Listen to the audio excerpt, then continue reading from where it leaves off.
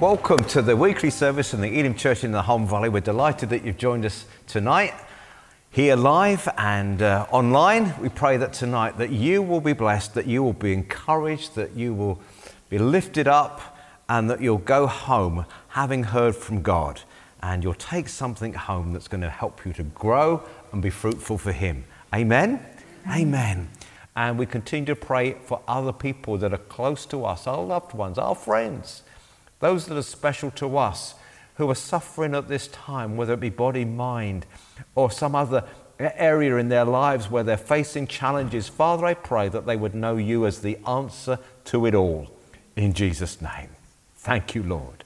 Amen. Amen. Before I forget, someone has said to me that they want to get baptized. Hallelujah. So we're going to get the baptistry. I've already sorted it out that we can borrow the baptistry from the Huddersfield Church. We're going to sit the baptistry over here. So I'd like it to be more than one person, eh? So if anybody who hasn't yet been baptized and wants to be baptized, let's set a date. Amen. Praise God. Go. Good evening. I'm going to read several scriptures tonight to see if you can spot a common theme. Okay, some of them are from the Amplified Classic, other translations, but particularly from the Amplified Classic. For God himself has said, I will not in any way fail you, nor give you up, nor leave you without support. I will not in any degree leave you helpless, nor forsake you, nor let you down, relax my hold on you, assuredly not. That was Hebrews 13:5. The next verse, Hebrews 13:6. So we take comfort and are encouraged and confidently and boldly say, the Lord is my helper. I will not be seized with alarm. I will not fear or dread or be terrified. Deuteronomy 31:8. Do not be afraid or discouraged, for the Lord will personally go ahead of you. He will be with you. He will neither fail you nor abandon you. Isaiah 41:10. Do not fear anything, for I am with you. Do not be afraid, for I am your God. I will strengthen you. Be assured, I will help you. I will certainly take hold of you with my righteous right hand, a hand of justice, a hand of power, of victory, and of salvation. Psalm 94:14. For the Lord will not reject his people. He will never forsake his inheritance. And Hebrews 4:16. Let us fearlessly and confidently and boldly draw near to the throne of grace, the throne of God's unmerited favour to us sinners, that we may receive mercy for our failures and find grace to help in good time for every need, appropriate help and well-timed help coming just when we need it. Hallelujah. Did you spot the common theme? We do not need to fear. God will never fail us. He will not let us down. He will not abandon us. He has us covered. Amen? Amen. Let's worship him.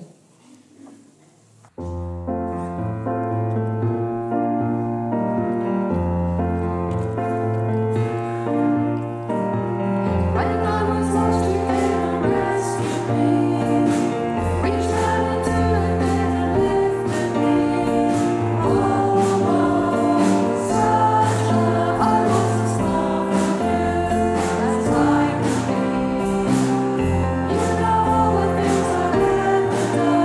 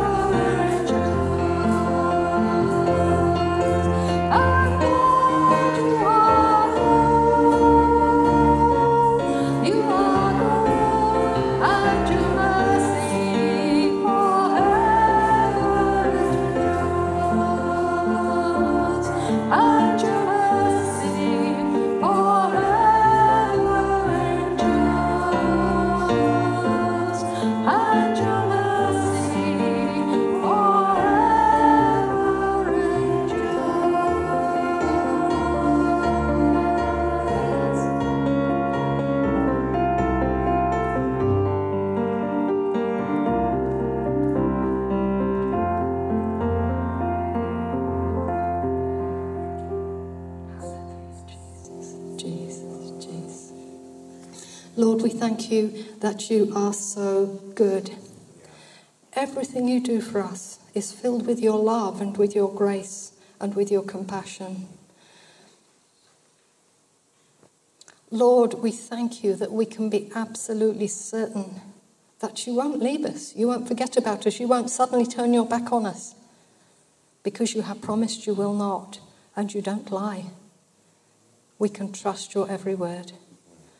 And so we can come in confidence and with boldness right into your presence and receive that help that we need just when we need it, because you will not let us down. You are so good. Hallelujah. Perhaps one or two of you would just like to give your own prayers of thanksgiving to him right now. Thank you, Lord. Thank you, Lord, that you are forever working in each of our lives. Thank you, Lord, that you're like that stick of rock where the words go all the way through the middle. You have good all the way through, and not good as we know it in the world. Well, that was good, but good. Amen. Thank you. Amen.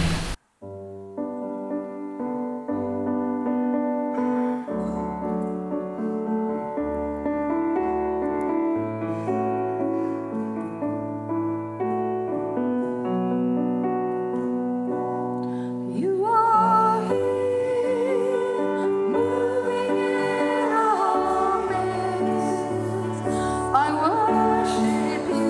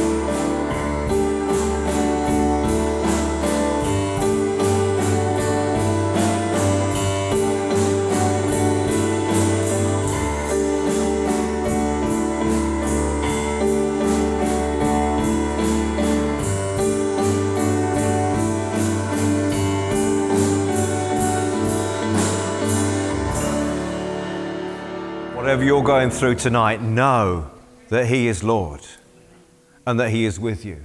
He has promised never to leave you nor forsake you. Even though you may not feel that he is there, maybe you're not even aware that God is there, but he is.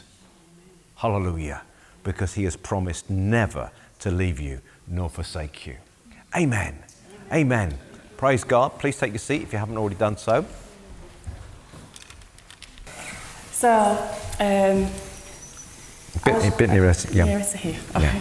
I was feeling quite low, and I just had more of an encounter with God. I had an encounter with God. So I was feeling that I really needed Jesus, and one day, the day before, I'd been feeling really low, like he seemed really far away. Yeah.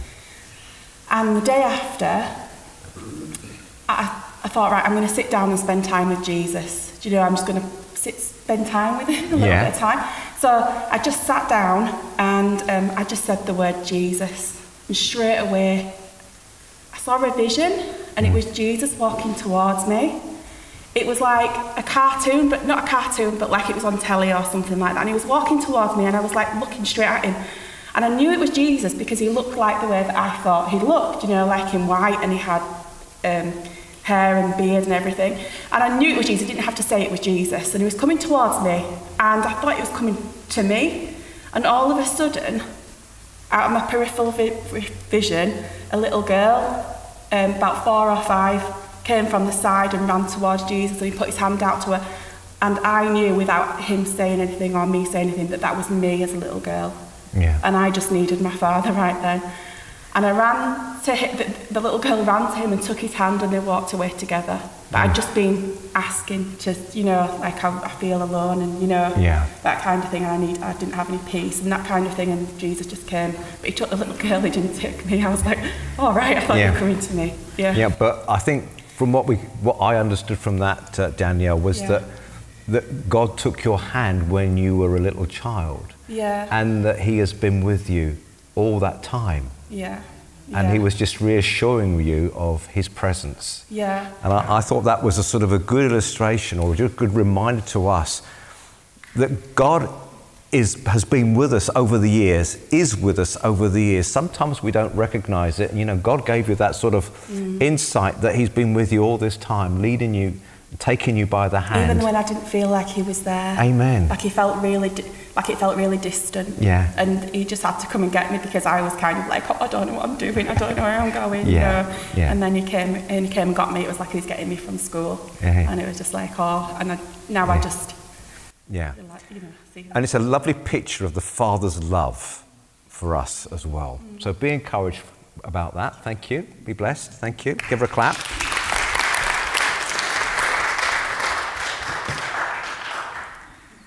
Amen. Praise God. Thank you. Sorry for putting you on that, like that at the last minute, but amen. Thank you, Jesus. Praise the Lord. Just before I launch into my message, just to say that the software that I do the video editing with now means that we can have embedded subtitles in the video. So if you're watching online and you would prefer to have embedded subtitles along the bottom, just as they are coming across the screen on the bottom right now, let me know and I'll include them just for you. All right? Praise God. Amen. All right. So you remember how last week Jesus calmed the storm on the lake because of the way that Jesus addressed the storm. In the same way that he had rebuked a demon previously, we said that most commentators believed that the storm was caused by Satan. We know that from John 10:10 that the enemy comes to steal, kill, and destroy. So at the end of Mark, at the very least, Satan was trying to destroy the faith of the disciples and to destroy and steal the seed of faith that had been received with gladness. When Satan comes against us, he's wanting to destroy our faith and rob us of the blessing that is rightfully ours. We have to stand up and exercise faith in Jesus' name, we stand up in faith, not flop or fall apart in fear. Now, when Satan sees us as a threat to his authority, he will come strongly against us. There's that old ditty, that old saying that says, if Satan has not bumped into you, it's because you're walking in the same direction. And some of the commentators believe that there was the storm on the lake at the end of chapter 4 because of what was about to happen in chapter 5. The enemy did not want Jesus to set Legion free, which we're just going to look at in one moment's time. Gadara occupied a high position on the east coast of Galilee, and from it you could oversee the lake and see every boat that was approaching. Satan and his demons would have seen Jesus approaching, and in fear they would have reacted, and they would have caused the storm because they wanted to prevent Jesus from ministering to Legion and setting him free. We're going to look at our text today from Mark chapter 5. There are lots of little take-homes tonight, perhaps rather than one big take-home. Lots of little things that we can take note of in this passage. There's quite a lot of theology. There's quite a lot of stuff that we could mention from this. So we've got lots of little things to say. Hopefully you'll take one of these home, one of the take-homes home, as meaningful to you and help you grow in your walk with the Lord. So here it is from Mark 5. Then they came to the other side of the sea, to the country of Gadarenes. And when he had come out of the boat, immediately there met him out of the tomb a man with an unclean spirit, who had his dwelling among the tombs, and no one could bind him, not even with chains, because he'd been bound with shackles and chains. He'd often been bound with shackles and chains. And the chains had been pulled apart by him, and the shackles broken in pieces. Neither could anyone tame him. And always night and day he was in the mountains and in the tombs, crying out and cutting himself with stones. So we see here a man who is helpless and hopeless, depraved and desperate, a man who was living amongst the dead. And it reminds me of this. This is almost a picture of how we were before we knew Jesus Christ as our Lord and Saviour. Now, let me say, underline here, I'm not suggesting that before we were believers that we were all full with demons, but at the very least, we could say that we were under the influence of Satan. Ephesians 2, when we looked at that the other month, reminded us that we once walked in darkness according to the flesh, according to the enemy. Right, here it comes. Here it is, Ephesians 2:2 from the New Living Translation. You used to live in sin, just like the rest of the world, obeying the devil, the commander of the powers in the unseen world. He is the spirit at work in the hearts of those who refuse to obey God. The lost sinner has no desire to be living around those who are alive in Christ. The lost sinner walks in darkness, lives in darkness, walks amongst the dead, as Ephesians 2 describes it in a spiritual sense. Death and works of deadness are all they care about. He is a man out of control. Others had tried to intervene in his life, but to no avail. People had tried to apply a solution to his problem, but nothing worked. They tried to tame him by chaining him up, but he broke the chains. Nothing worked. And again, it reminds me of how the world tries to sort out man's problems. When the answer is Jesus, they try to tame or to address man's problems in a different way. People try prisons, potions, pills, psychology in an attempt to tame their hopelessness and helplessness, but it doesn't make any meaningful difference. Tim Keller, the American preacher, he says something like this. In the West, intelligent people have said all evil, whether we're talking about selfishness or violence on an individual level, or if we're talking about war or crime or poverty or racism or on a corporate level, can be reduced, analysed, understood and dealt with because it has human roots. i.e., it is not a spiritual problem. Some people would take more of a psychological approach. They would say the reason there's violence and selfishness in people is that we have psychological problems. We weren't loved properly. We had an inadequate family background and so forth. We deal with evil through secular counselling. Some people take a more sociological view. This is still Tim Keller. They say racism and poverty, for example, are the result of an unjust social system. Therefore, it can be dealt with through education and social policy programs. So this is how the world addresses things, through secular psychology, through counselling, through programs, through education, by throwing loads of money at something. Other people would say, no, a lot of the problems we have are only physiological. They're the results of evolutionary biology and natural selection. They're the survival of the fittest, and we have to deal with it. Really through chemicals. It's chemistry that makes us aggressive. It's chemistry that does this sort of things. We have to deal with it through drugs, by medicating people. That's the way that we deal with these issues. But hey, I don't know whether you've noticed out there in the world now that we've tried counselling, we've tried secular counselling, we've tried social programs, we've tried all kinds of medication to try and help people, but it's not worked. We don't need these things. What we need is Jesus. Jesus is the answer. Girl and I have quite a lot of people that come through our home from time to time, just turning out of the blue, knocking on the door, people that know us, and often they pour their hearts out to us, and that's okay, that's what we're there for. And I remember on this occasion, this person coming into our home, Girl and I were there, and they said, my life is in a mess. It's a continual mess. I've tried everything. I've been to counselling. I've spent 3 or 4 months at counselling. My work paid for it, but it's done me no good. I've been to the doctor. He's given me all these pills because I'm so discouraged and so down, but they haven't made 1 ounce of difference. Not surprised. These things are a sticking plaster. What we need is Jesus.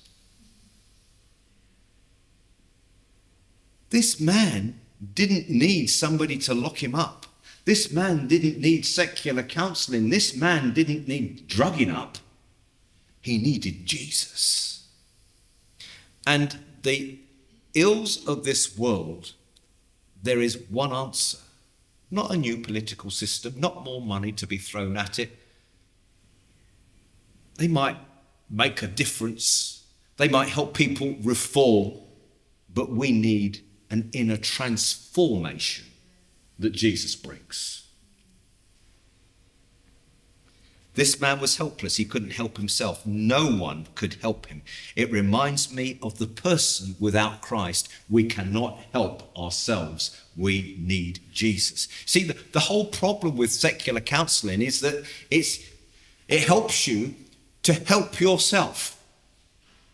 It looks at the idea that you are the answer to your own problem if you can only think in a different way. But we are not the answer to our own problems. Jesus is the answer to our problems. And this in turn reminds me that whilst we were powerless and helpless, Christ died for the ungodly. While we were still helpless, powerless to provide for our salvation, Christ died for the ungodly. People need help. The help that we need is Jesus. And I want to encourage you that it's not only the unsaved that need Jesus, but for the saved, every answer is Jesus. Hallelujah.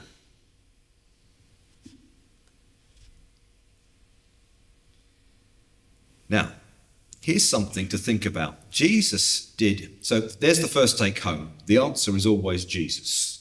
For every problem that the world has, every problem that you have, the answer is always Jesus. Hallelujah. First take home. Second take home is the fact that Jesus cares and went the extra mile for this man at Gadara. Scripture reports that Jesus didn't do anything else for anybody else in Gadara. The only thing that Scripture says is that this man cast out the demons from Legion. We've not got to that bit yet, but we'll get there in a moment. He only ministered to this man. He didn't heal anybody else. He didn't deliver anybody else. He didn't teach in the synagogue. He didn't preach on the hillside.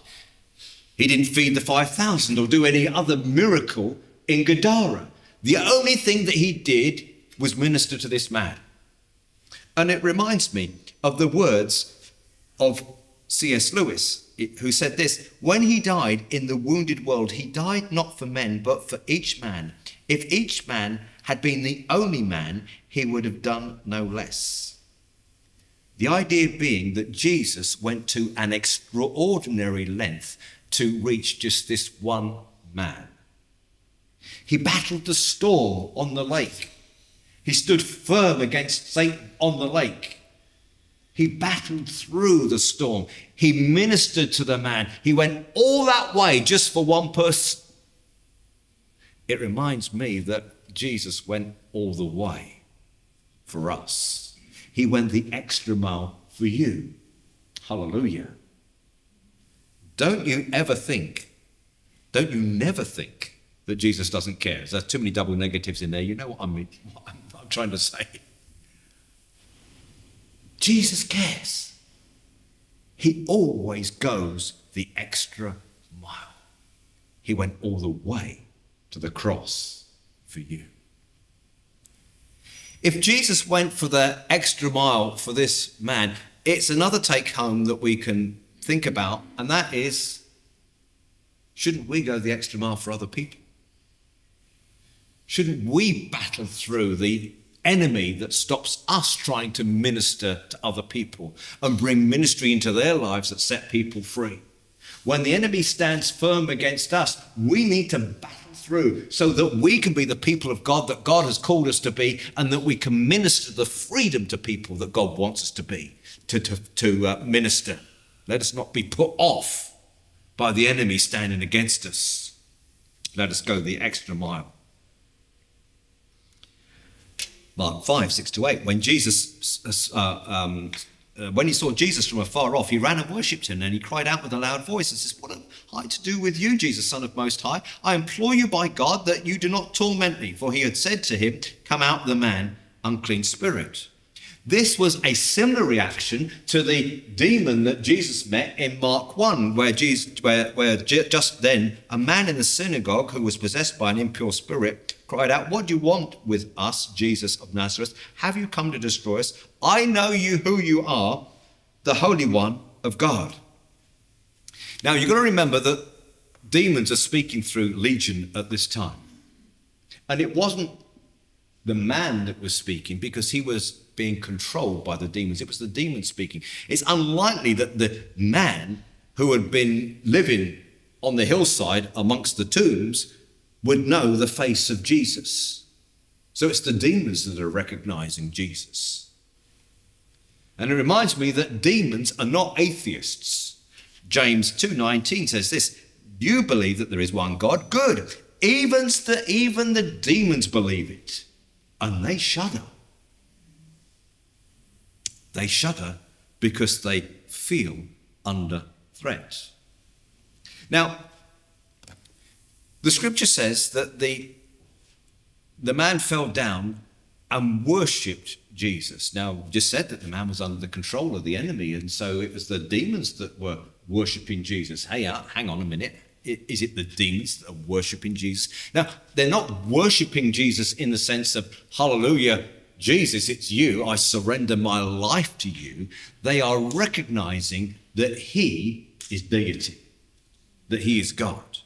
It reminds me of the scripture at Philippians 2:11. It says, "At the name of Jesus, every knee should bow, of those in heaven and of those on earth and under the earth, and that every tongue should confess that Jesus Christ is Lord." So at one point in time, at the end of time, everyone will acknowledge that Jesus Christ is Lord. Doesn't mean to say that they all acknowledge him as their personal saviour, but they will acknowledge that Jesus is Lord. Even the devil will recognise that, or the demons will recognise that, or the unbelievers will recognise that Jesus is Lord. But only those who have received Jesus Christ as their personal saviour will be saved. Then he asked, what's your name? Now, names are significant in the Bible.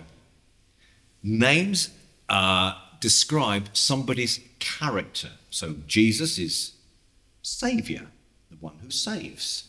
So throughout the scripture, names have significance. And the demon replies that his name is Legion, for we are many. The Roman legion contained 6,000 soldiers. So we could infer that this man had 6,000 demons. Goodness gracious me. No wonder he was under such torment. Now, here's the inevitable question. How did this man become demon-possessed? Now, I could go through a long list of behaviours of how we could invite the enemy, a demon, into our life so that we are demon-possessed. I could list a whole list of things and say to you, if you do this, if you do that, if you do that, then it's a landing strip for a demon to come and possess you. I'm not going to do that. Why? Because I know that if I was to go through that list, see, I know you're a pastor. I know that if I was to go through that list, you'd say to yourself, I've done that. I've done that. I've done that. I've done that. I must be demon-possessed. And you go home with condemnation thinking that you're demon-possessed. So I'm not going to go through that list deliberately. And I want to remind you that you, as a believer, are not demon-possessed. You are Holy Spirit-possessed. And so when you gave your life to the Lord, there is no room for any demon. The demons have to go. When you gave your life to the Lord, the Holy Spirit came and inhabited your spirit. So if you're here a believer tonight and you say, am I demon-possessed? The answer is no, you're Holy Spirit-possessed. Hallelujah.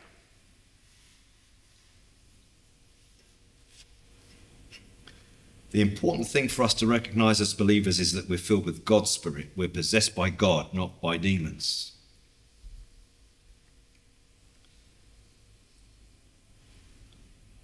And then if you are an unbeliever and you say, whoa, I've got demons. Have I got demons? Is there where have these demons come from or whatever? And I want you to recognize that for the unbeliever, the question is not how did you get into this mess? Jesus did not ask this man, sit down and with me and let's write down an inventory of all the occult practices and evil things that you've done and engaged in that's got you here. Jesus told the demons to clear off, and the man became a follower of Jesus. You see, so often, and we can discuss this at home groups, cafe groups this week on Tuesday and Thursday.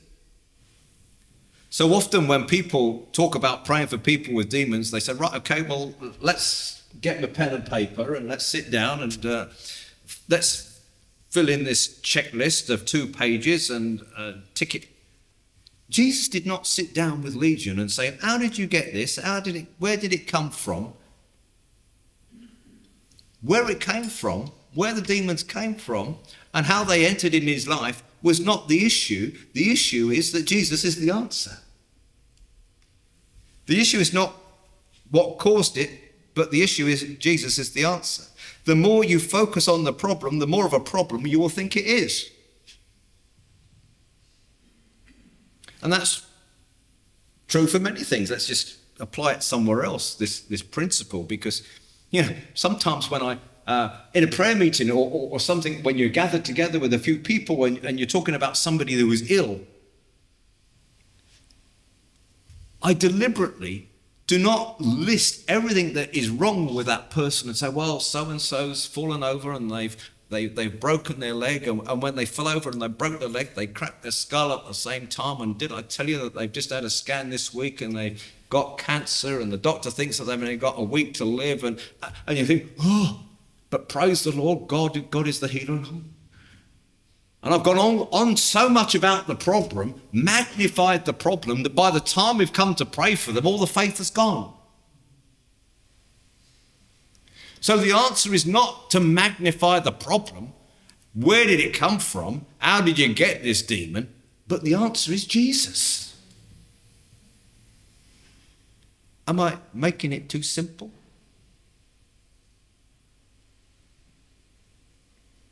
Down at the cafe, we wear these aprons, and kindly there's some people that do the laundry for us, 2 people who keep them clean for us, and they go out of the cafe filthy dirty. They've got gravy down them, they've got bacon fat down them, they've got tomato sauce down them, they've got brown sauce down them, they've got soup down them, they've got goodness knows coffee grinds down them, tea down them, goodness knows what down them.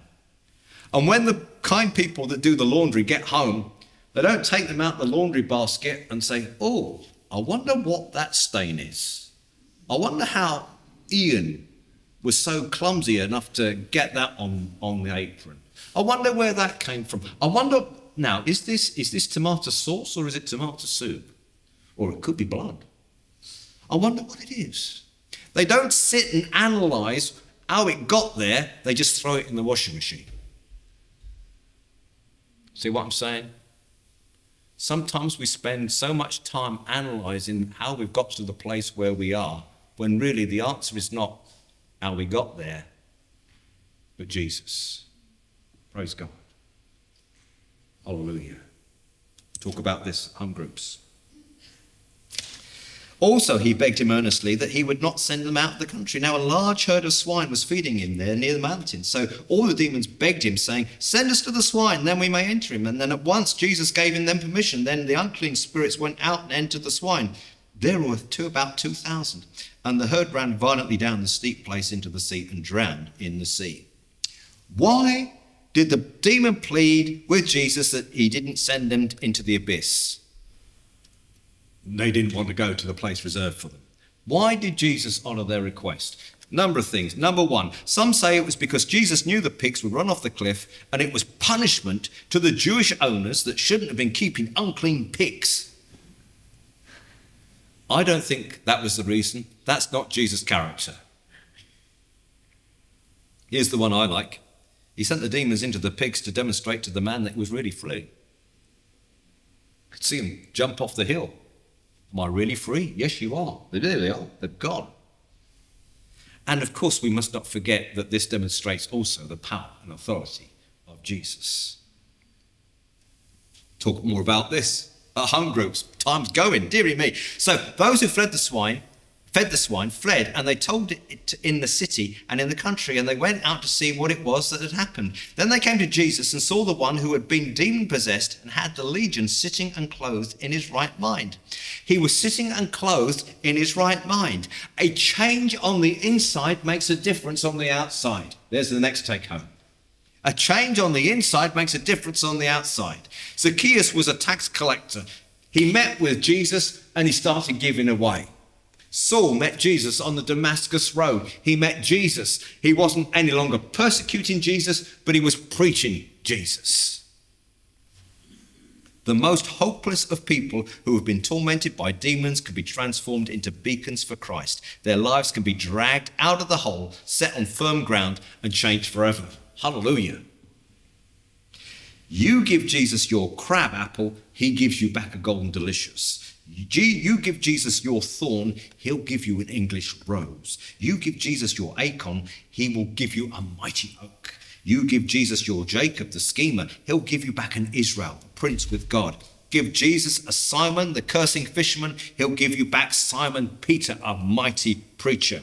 You give Jesus your Saul, persecutor of the church, he'll give you back Paul, a militant missionary apostle.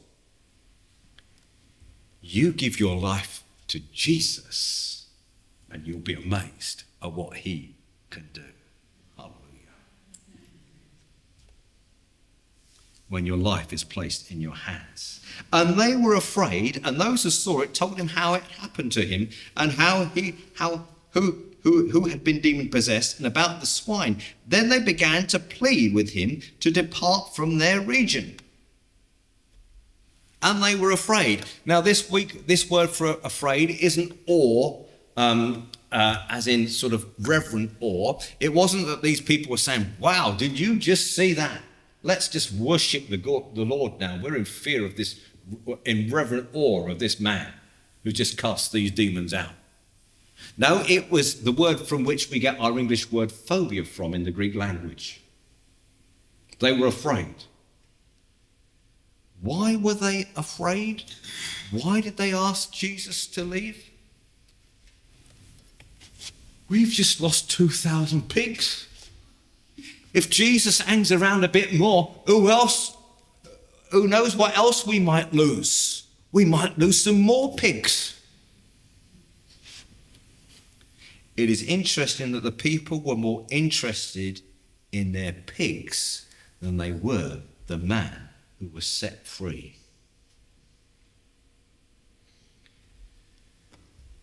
People, this is sad, people would rather push Jesus out and carry on as business as usual rather than set people free. Don't cramp our space. You're not welcome here, Jesus. You're not good for our business. Don't come and disrupt things. Don't matter that people are set free. We're just happy as we are. Go away. We'll sort it out amongst ourselves. And again, going back to somebody that comes to my office, they might say, I'm in a messy, I've tried this, I've tried that. The answer is Jesus.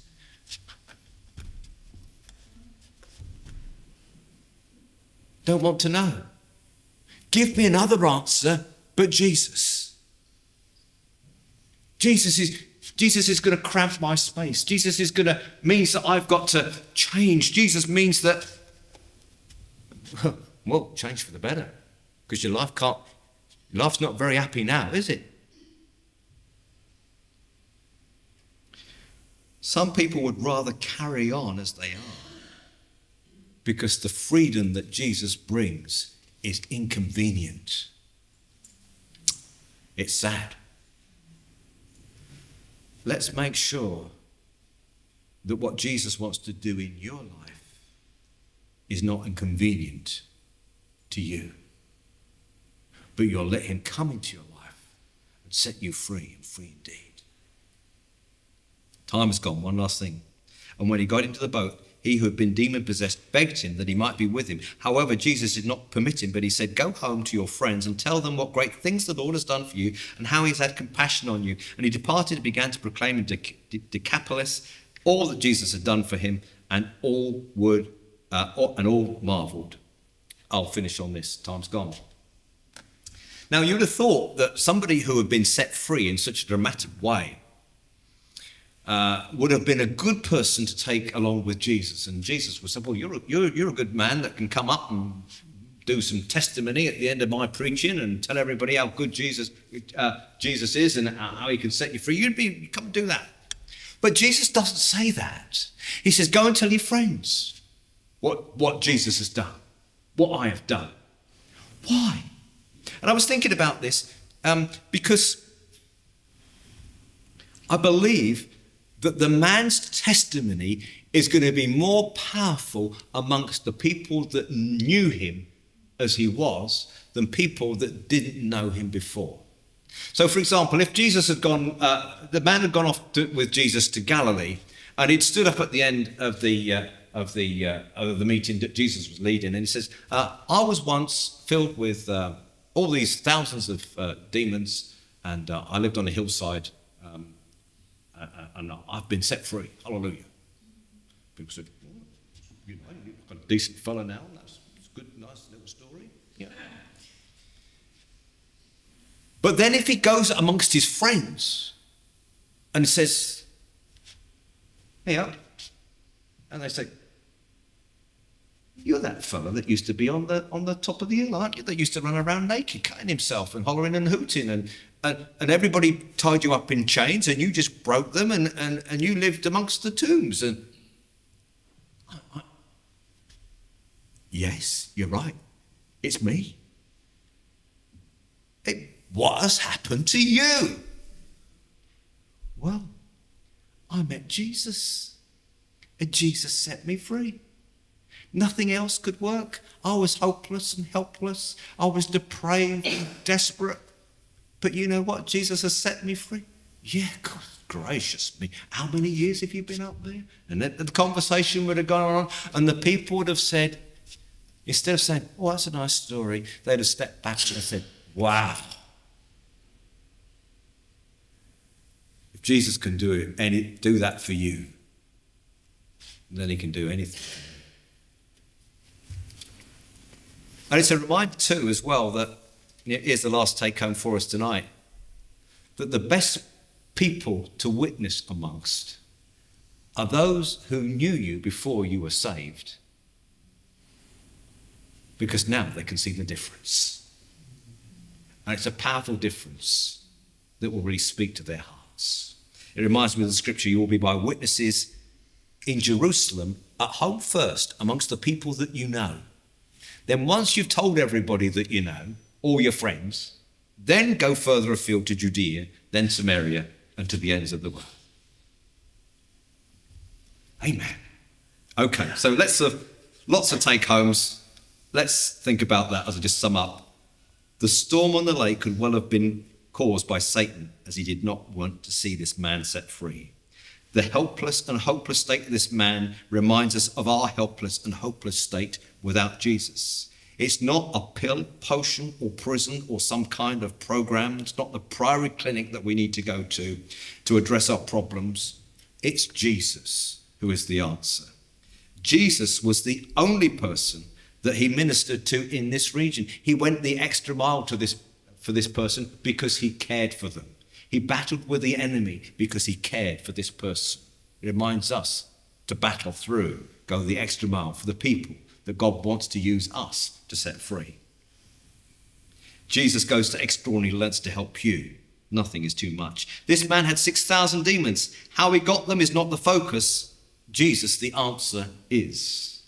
It reminds me not to dwell and focus on the problems that we might have and catalogue them out and think how hopeless and desperate we are, but to look to Jesus, the answer. Afterwards, he was sitting clothed in his right mind. It reminds me that when Jesus makes a difference on the inside, it makes a difference on the outside.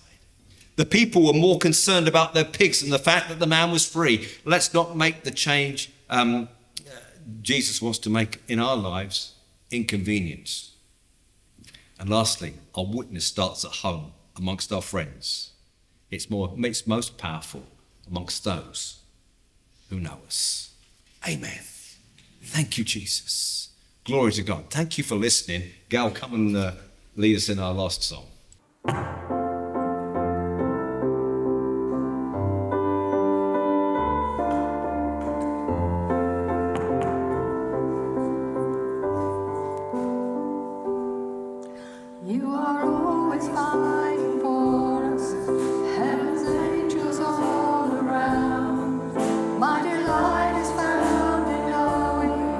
That you wear the victor's crown.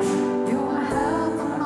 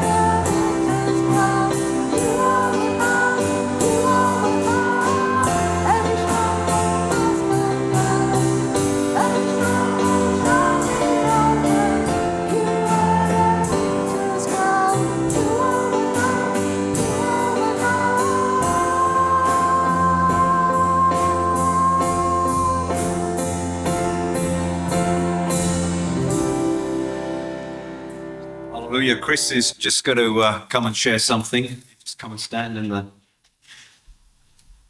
take a seat, yeah. Yeah, thank you. I just want to share with you the week me and Caroline have had really this week, because it's one of those weeks when you realise just what's going on, just how important it is. At the start of the week, the biggest problem in mine and Caroline's life was a family that we met in Romania. They had 2 adults, 4 kids living in a room that's about the size of them pews there put together, all they've got. And the biggest problem was we were looking for a bunk bed for them. But we didn't just want a bunk bed, we wanted a bunk bed with a bunk on top and either a settee underneath or a room, you know, those that fall down like click-clacks. So we looked at them, we talked to Kim about them, they came and they were like 400 quid. And we're thinking, oh, that's great. So that's how our week started. That's the biggest problem we had in our lives. On Wednesday, our son-in-law was rushed into Barnsley Hospital with a suspected heart attack. He was released same day. They've put him on medication. He's now got to go and see a specialist. I think he might be angina.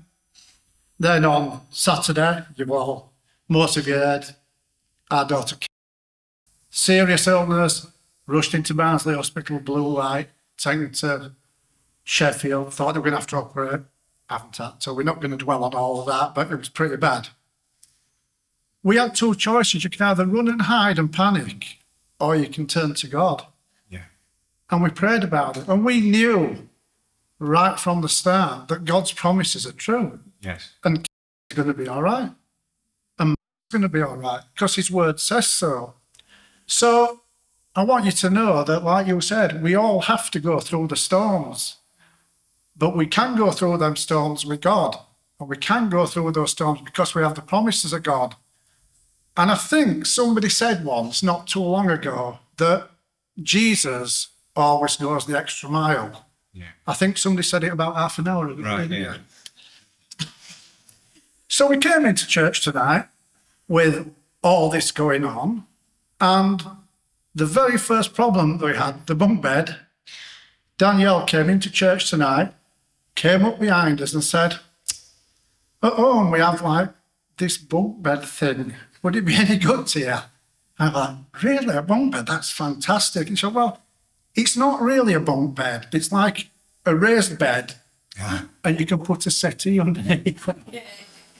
So, you know, wherever you are, whatever you're doing, God has you in his hand, and he'll always go the extra mile to get rid of the little problem you had to start with as well. Amen. Amen. Praise God.